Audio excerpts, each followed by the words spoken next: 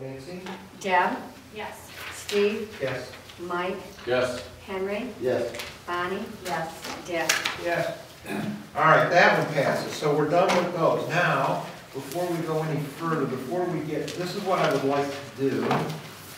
I would like to table, this is my recommendation to the board based on what I heard a little earlier and some of the stuff here, is I would like to table the resolution to rescind the moratorium so that we can look at the air issue, and so that we can also look at, I don't know, I want to make sure that we have thoroughly looked at the extent to which we can regulate traffic, you know, the trucks bring things in and out. And a couple of the other issues that Shirley mentioned in her, I want to say brief, but it really wasn't. Where she talked, what's that? I said, but good. It was very good, and it was very informative, as she always is. But there's a couple of things, and Shirley, I would like you to get me a copy of what you read. Can you do that? I don't think you, what's that? Just before you leave. Because then what we'll, let's just, does anyone have a problem tabling that so we can look at a couple more of these issues? Anybody have a problem with that?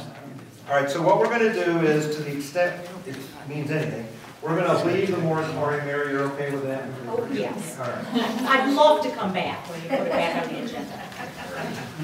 All right, so we'll just leave the moratorium in place. Surely we'll look at those other things, and that'll be part of what that committee's going to do too. So we've just done number 2. So what we're going to do then also is let's set up a committee.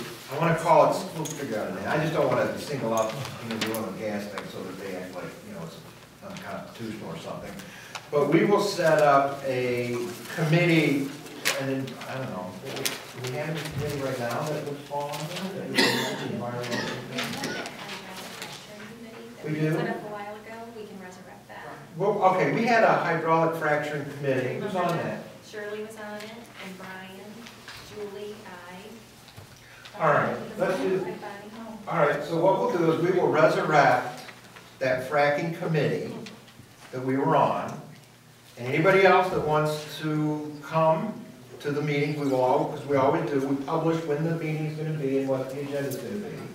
And we will plan on our first meeting being what you had talked about, sir, in the back, about we will invite our township attorney to go over these lease options and what they mean and all the rest of that, all right?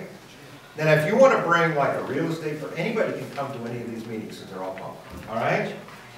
Yes? Who are the board members on Bonnie and I.